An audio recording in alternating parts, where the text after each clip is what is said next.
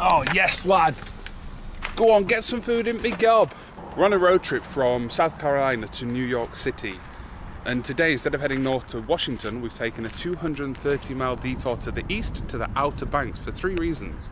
The first one, we want to trace the history of the lost Roanoke colony. We want to visit Kill Devil Hills, where the Wright brothers had their first successful flight in 1903. And we want to hear the Brogue dialect, which is very unique here to the Outer Banks. It sounds half American and half English. But before we do that, let's get some food because I'm absolutely starving Marvin. Thank you. Oh, what have we got here? Grape jelly, whipped butter, milk, marmalade. Ooh. You don't have any drink today. Could I have a coffee, please? Sure. Can I have a glass of water and a sweet tea, please? Sure. All right, let's take a look at the menu. Oh, sandwiches. So the barbecue sandwiches, pit cooked, chopped and seasoned like Grandpa would do it, served on a grilled bun. Oh, mate, pancakes. I might get pancakes with bacon. I'm so hungry, I'm starting to feel dizzy. What are we gonna get, lad? No cell phone service. I'm torn between the barbecue sandwich and the pancakes with bacon. Can I get a barbecue sandwich? Can I have pancakes with bacon, please? Thank you. Do you know where we can hear people that have got the Brogue dialect?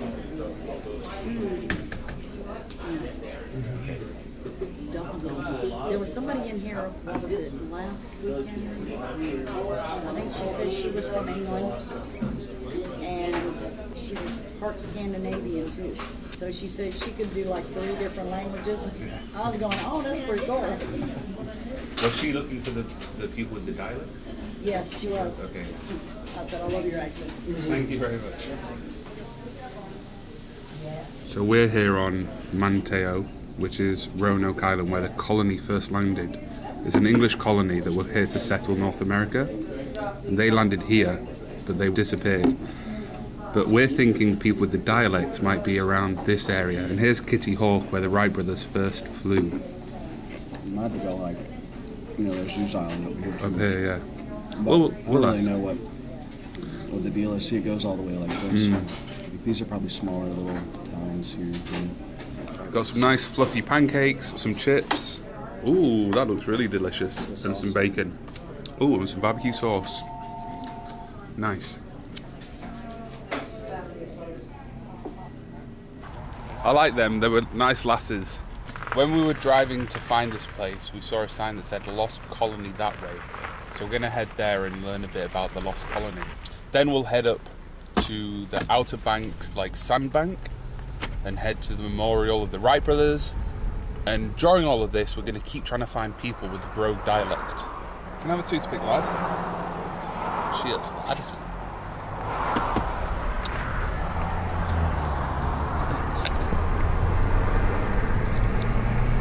We're following this sign to the Lost Colony, and there's the shape of Roanoke Island. Yippee!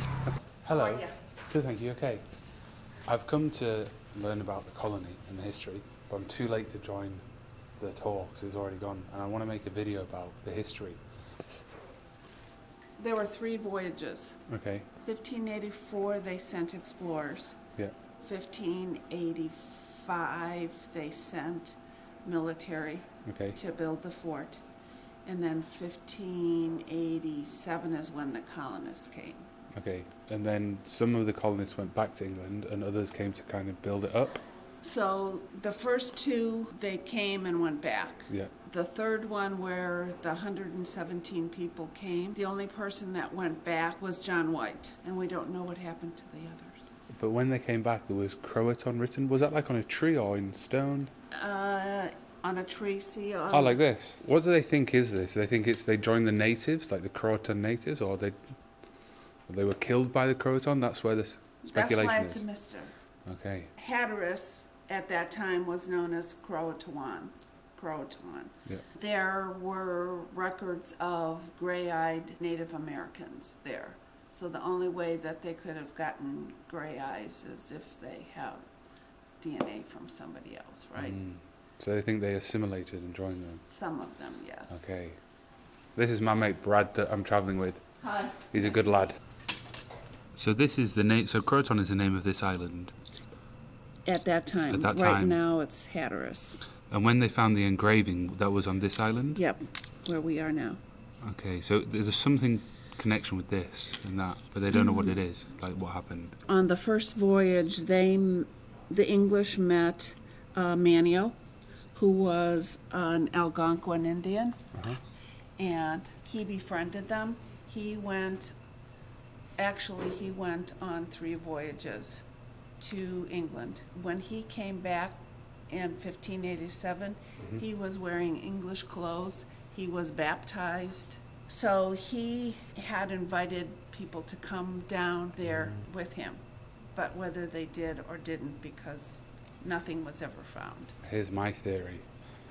The Indian went here to England and got baptised and dressed as an English person, and then came back here, took the colonisers down south, and when he took them there, all the other Indians were disgraced and annoyed that he'd been changed by the English people, so they killed them all. But some survived, bred with them, and that's why they have the grey eyes. They should put that theory on Wikipedia. What do you think? It's a possibility. All right, well, I appreciate your information. Sure. Very good, thank you. I'm going to go and read the boards with my friend Brad. Okay. I appreciate it. Thank you very much. Think we're going to find anyone, mate? Nope. I'm very optimistic. We're swapping, so I can drive, and then if I see someone, we're going to go up and say, "Excuse me, sir, do you know where I can find the Brogue dialect?" Right. We can do this, mate. Optimism. The lad that works at the souvenir shop, he's a local here, and we asked him where's the best place to find locals that might have the Brogue dialect, and he said go down to Wanchees. So we went to a place called O'Neill's Bar, but it was shut. And we've just been driving down the road and we've seen a few lads here hanging out on their driveway. So I'm going to walk up and ask if they know of anybody around here that's got the dialect. I've just come from England. I'm just trying to find somebody with the dialect, the local dialect, the Hoi Toiders dialect. High tide. Yeah. That happens on the fucking sounds like that, but Can you speak a Hoi Toiders dialect? That's pretty much gone. Okay. That was all them guys that was the Hoi Toiders. High tide on It's all disappeared now? Had that dialect. hold on now, I'm native here now. I know what the damn high tide is now. You know what he's talking about? He's talking about a Hoi Toider. That's what he's saying. Because it sounds very similar to like Scottish and Irish English where I'm from. It does. Yeah, it sounds, Right, so like right. I've come here, we're travelling from South Carolina up north to New York City, and I wanted to come here to the Outer Banks to try and find somebody that still had the dialect. And it's proving very difficult. The high tide, yeah. That's go see Carolinian. Carolinian. Carolinian. He's one of the last ones to me. Carolyn. No, damn, homie's brother. Where could I find him? 78. So- Tony Tillett. Tony Tillett. So Mikey Daniels. yeah. You got Mikey Daniels. That cried. Yeah, all them Daniel boys down there, they Yeah. got that accent. No, that native, Yeah. Wanchees native accent. You want to look? You There's want to still a look? few around. Yeah, you There want is, to look yeah. for Oh, yeah. Daniels and Tillett. Daniels and Tillett. Last Yeah, name. What street would I find them on? Oh hell, I couldn't tell you. On the Sunday, they most likely they're sitting back in the recliner relaxing Yeah, on the porch. on the porch. Yeah. The only activity I know of today would probably be you might see somebody around the fish house. You get down to the fishing village. Yeah, we went down to O'Neill's, but it was closed. Right. Yeah. Yeah. Well, did you go out back where the fish house is? No. Well, they're bringing in tuna now and all that right there. Yeah. You need to go to the back docks where they're unloading. Yeah. You need to go to the back docks where they're unloading. Okay. Right. Yeah. And speak to them guys there. Yes, Yeah. sir. Okay. You got some of them boys or something. They can give you some slang too now. Yeah. Do any of you guys know any of the slang? Not really. Okay. I've just seen it. I know what you're talking about. Yeah. Because I know a lot of slang, but I don't think you want to hear it. maybe I do want to hear it. You remember old Herb? Used to Oh live? yeah, oh yeah, yeah. All them old talk- He spoke the hell. It almost sounded Scottish. I'm originally. Yeah, I know exactly what I'm from Collinton. Have you been to Collinton? No, not yet. Wright brothers. Oh no, we're gonna go there later to the dunes. I was born back in that little village. Okay. We're gonna go to Kill Devil. There's 2 islands back in there. Yep. 2 bridges. I was in between. Point on the mainland. Okay. I was in between. Point on the mainland. Okay.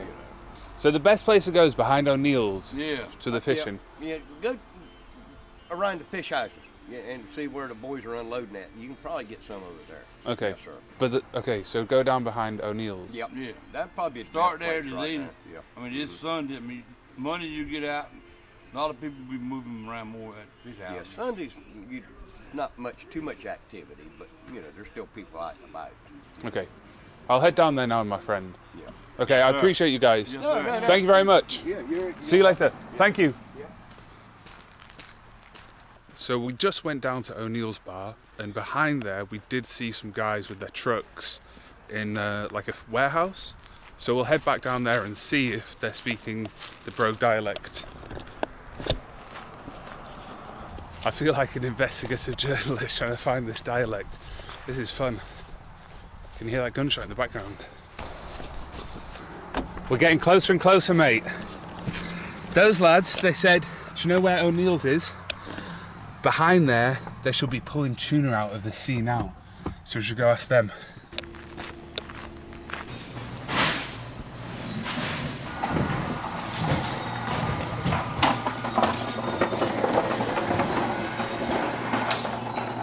Hello.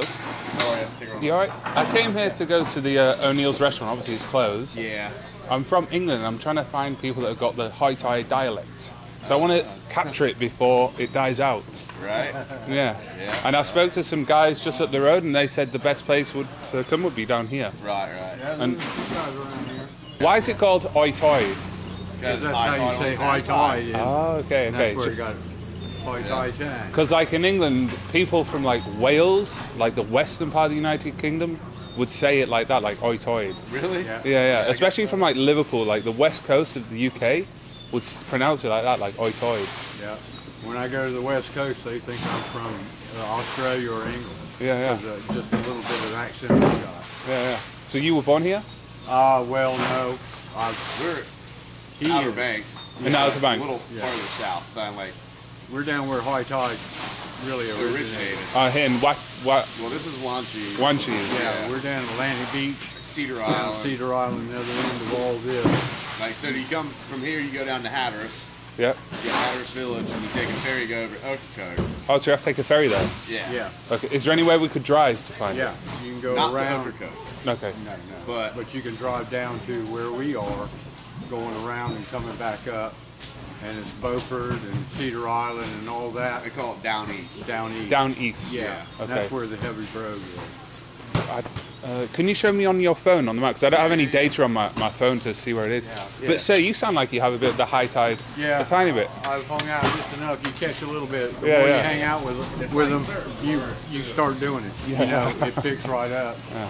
Sorry, am I in your way there? No, you're fine. You're fine. It's like certain words too. Yeah. It's Like slang. like what? Like lots of slang words. Yeah. Yeah. I sort of thought I was deaf the first couple of years I moved down here because I couldn't understand the word they said. I was like, "Are you deaf, boy? You know, if you talk English, I might be able to understand you." I appreciate your help, guys. Yeah, no problem. None at all. So you out here catching tuna? Yeah, we're processing it in here. So right now, this is where we're at. Yeah. If you were to drive across the bridge right here, come all the way down the island, you go down all the way down here to Hatteras. So we've got to go all the way down there. But that's where you get on the ferry at, Okay. and then you cross the ferry right here. See there's the Yeah. and then that take you over to Okokoke. but that's very secluded there. Yeah, yeah. Is that near the Croatan? Well, see, this is where we're from, the Croatan. Oh, the Croatan. The Croatan's down here. See, when you come in from the Ocracoke Ferry, you come right here to Cedar Island. Yeah. And this is all this area right here. That's where the brogue is the heaviest. That's all that area. Yeah, that's like Atlantic, and then you got Sea Level and Harker's Island. You know, a lot of people in this general area have relations from way down the line because our great grandparents all lived on this island. You know, and everybody kind of split up and went their different ways. But there was a spot here in Morehead City called the Promised Land, and it was the promised land from the government that they could have when they moved over from Shackford Banks. You know, so it's a pretty cool history. Yeah, it's really cool because we just went up to the national park to learn about the Lost Colony. Oh yeah. And then I didn't mean to interrupt you, but that's right. Most of the names in our county are from the Lost Colony. Yeah, they match up because Carteret County, they all migrated. That's what they think down into our county. Yeah, and that's where you get a lot of the same names that are on the manifest from Lost Colony, and the brogue is real heavy. Yeah, that's like you hear it more down there than you do up here. You know? Yeah. Because our friend, he does U.S. history, and he came here for a research trip for 1 week, and he said we should come to the Outer Banks if we want to hear it. Yeah. So we come here for 3 things: to learn about the Lost Colony, hear the dialect, and then go to Kill Devil Hills. Yeah, well, KDH is up the way a little bit this way. Yeah, we're going to go back up there later, or we might go tomorrow morning. Gotcha. But today we want, because someone said it'd be really hard to find the dialect. But I think I've heard it a little bit in you. Yeah, which I'm pleased about. Yeah. But we'd have to travel, either get the ferry or drive for 3 hours. Yeah. Okay. And it's not a bad drive. Yeah, it's not. Pretty It much takes you to like 4-lane all the Plymouth and Williamston and Washington.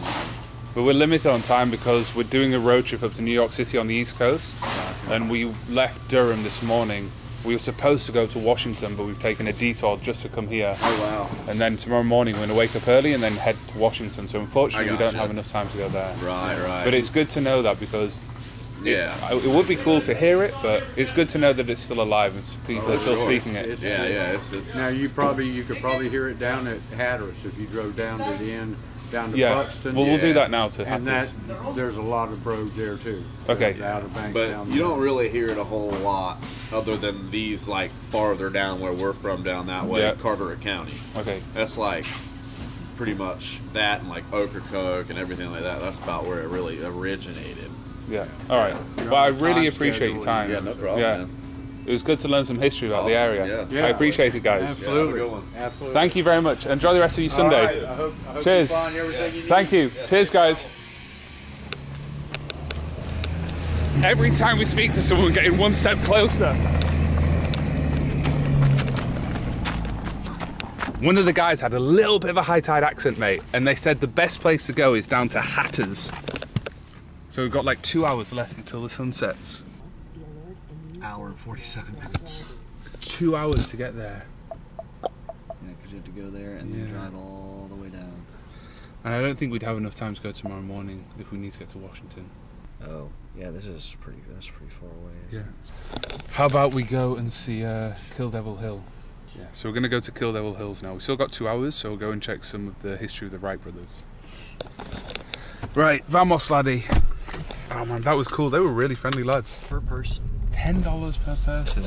Looks like there's nothing here. We're at the Wright Brothers National Memorial. Yeah, I say we turn around. Yeah. Hello, we'd like to turn around, please. Go to the brown sign, take 2 lefts. Brown sign, 2 lefts. Thank you. What did you pay for here? There's nothing here. Oh, do we really turn around? Let's get out and run around. I guess that's the hill that they... Ah. Okay, well, we can see it. There's the hill where the Wright brothers flew from, I guess. I would assume so, if that's where the memorial... We would assume... Oh, God. Trying to film and drive a car. Alright, there's the memorial. That's where the Wright brothers first took flight in December of 1903. We don't really need to walk up there, do we? I'm happy to see this from the car. Yeah. I don't need to pay $10 to walk up there. $10. If you come here and pay $10 per person, you are a sucker. There it is. Boom. Hi, mate. Can I get a large pepperoni pizza for $6.79, please? Look at that. Wow, that looks good. So I didn't know this concept. In America, you go to Little Caesars. It used to be $5, Brad said, but you pay the money, it was $6.79 plus tax, so $7.30, I can't remember what he said, but and you get a full pizza, it's just there ready to eat right away. That's amazing. Look at this. Big deep dish pizza. Mmm.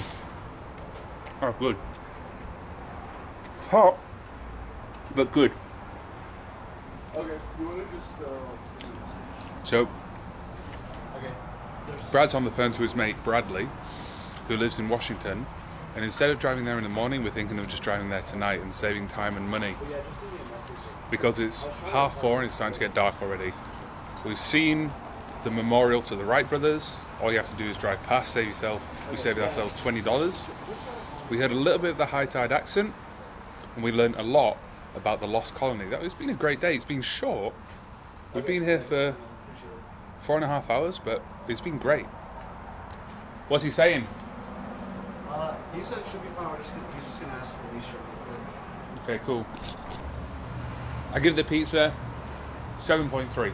I asked Daddy one time, I remember when I was young, I said, Daddy, what is Charlie call that crowd Wooders? That was his daddy. He said, well, that's somebody from inland, not from the you know, the banks and around the water. And that's what the old folks used to call them Wooders. We're going to leave Kill Devil Hills now and head up to Washington, D.C. It's about a 5-hour drive. If you've enjoyed this video, please click the like button.